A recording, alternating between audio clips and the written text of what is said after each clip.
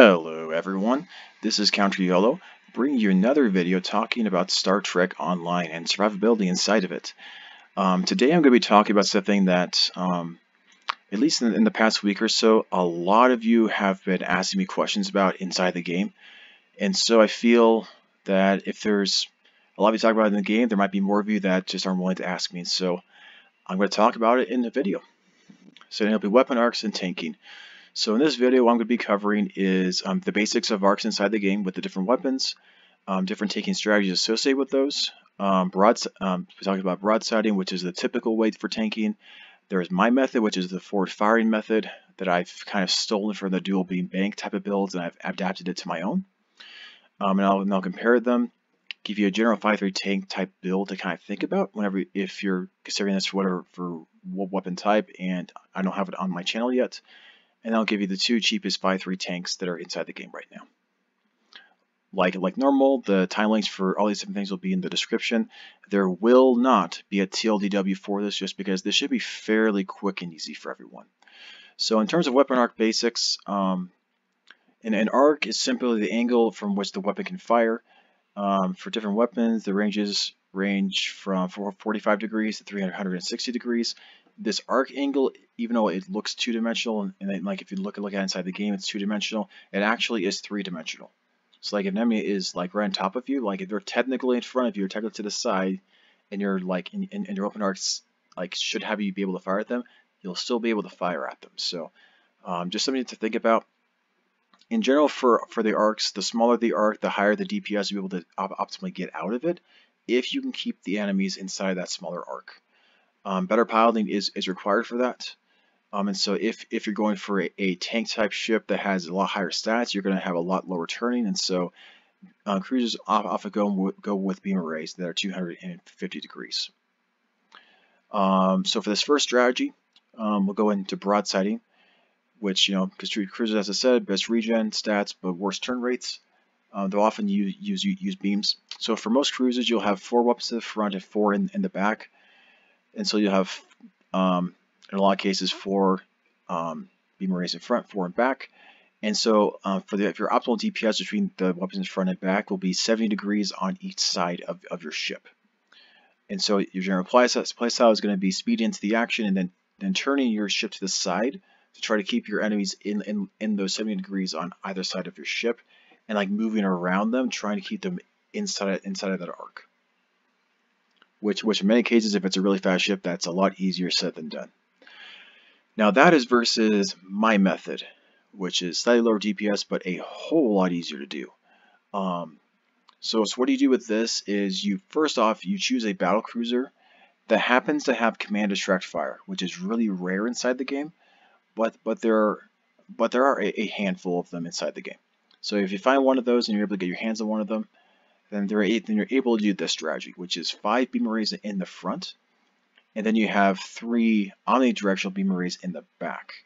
Which, since the omni-directionals can have optimal DPS on all sides, you're only constrained by the arcs of the beam arrays in your front of your ship, and so it's that full 250 degrees from your front weapons that is your constraint for your highest DPS.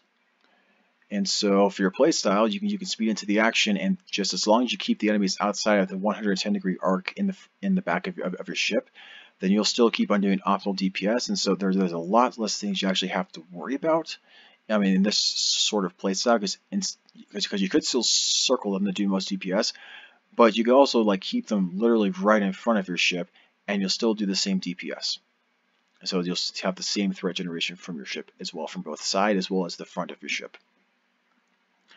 And now when you compare them between the broadsiding and forward firing ways, for broadsiding, you're strong on your 2 sides, and you're weak in the front 110 degrees and then the back 110 degrees. Versus my method, in which you're strong in the front 250 and weak in only the back 110 degrees. So between comparing them, it's really this question. Do you want really easy execution for your tanking, or do you want a smidget more DPS and have a much smaller firing arc? It's really up to you. Like the smidget less DPS really just comes down to that the omni-directional beam arrays each one of them like have slightly less DPS because they lose one modifier to have the 360-degree angle on the weapon. It's the same thing that happens whenever, like, if you have like a wide arc cannon, you'll lose one modifier to have a slightly wider firing arc for it. It's not something that's unusual inside the game, but it's something that's definitely is very much worth mentioning. I mean, like, the difference here, if you really think about it in terms of arcs, it's like 140 degrees overall for broadsiding versus 250 degrees. So it does make sense that the 140 degrees, because it's less arc to be able to do your damage, it should do more damage. It's just not very much. So just something for you guys to think about. If you want to build one of these and get your hands on one of those ships that happen to qualify for a lot of those things, you'll obviously want to have 5 beam arrays in the front. Outside of Piezo Polaron and Diffusive Tetrion beam arrays, there isn't a best like beam array subset for whatever energy type that you're choosing. It's kind of like it goes up to whatever preference that you prefer is really what's going to be the best one for it, because nothing else in the game really gives you very much bang for your buck in terms of survival. There are a couple of other ones that give you like temporary shielding or temporary hit points, but temporary shielding and temporary hit points is just temporary of whatever that is, and it doesn't and your what's it called, your damage and shield resistances don't apply to like your bonus hull and bonus shielding, and so it's not really that valuable, to be honest. For your five weapons at the front, if you have a torpedo on there that happens to amplify your damage of all your other weapons, then it's okay to add that too. In terms of your 3 beam arrays in the back, in order to get around, be able to have more than one, you'll want to find one that's an R&D craftable one, or whether that's from a lockbox. The general rule of thumb is if you could find the beam array on the exchange, then it counts inside of this category. And the other thing to think about to know is that if the beam array is not part of a set, then it counts inside of this category. Your next beam array is one that's from a mission or from reputation, which means that it is going to be part of a set. And so if you follow this pattern, if you have one that's not part of a set, and one that is part of a set, you're able to actually have 2 omnidirectional beam arrays of the same energy type on your ship at once.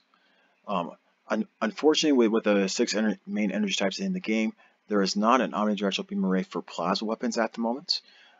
In a later video, and probably in a few months or so, depending upon demand, whatever, I will give like 2 builds that you can do with a 5-3 tank that accounts for not having 2 omnidirectional beam arrays on your ship. And then your third omni in the back is going to be the kinetic cutty beam. It's from Omega Reputation at tier 2 rank. It's technically a beam, but it's not a beam. It's a really weird category. Beam fire will does not affect this weapon, but overall, like, it does keep up the damage extremely well with everything else. So literally just putting this in the back and adding kinetic damage to whatever energy type that you're doing does add a lot to your DPS. So that's what I highly suggest to do for 5-3 tanks in general.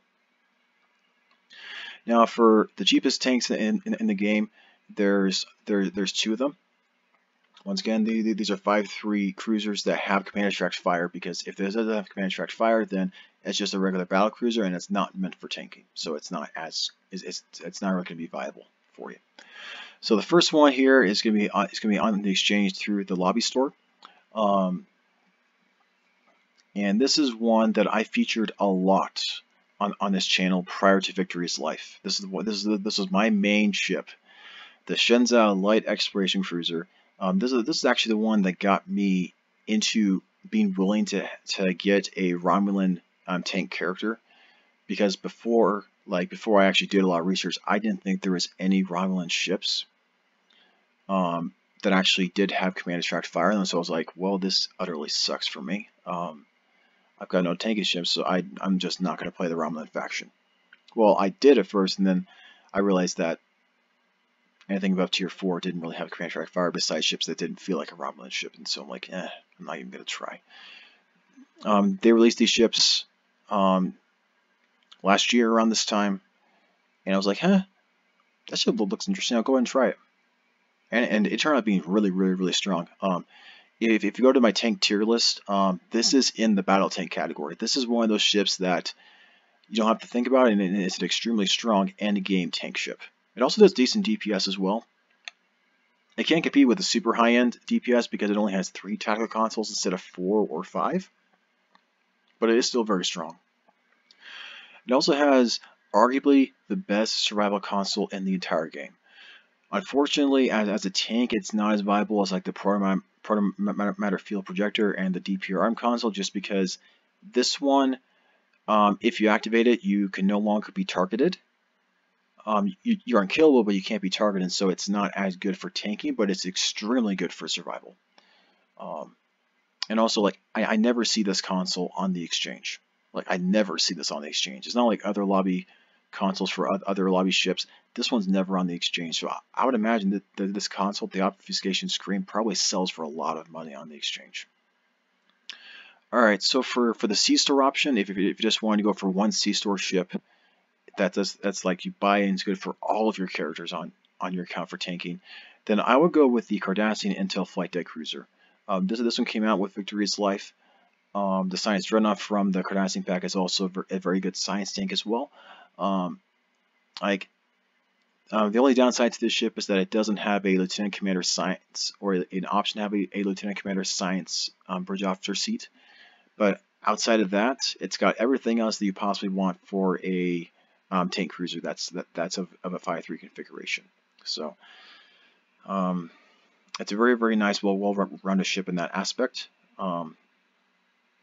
It's obviously slightly lower stats versus an exchange or lobby store ship because it's a C-store one. And regular C-store ships are not meant to have as good stats as the rest of those ships.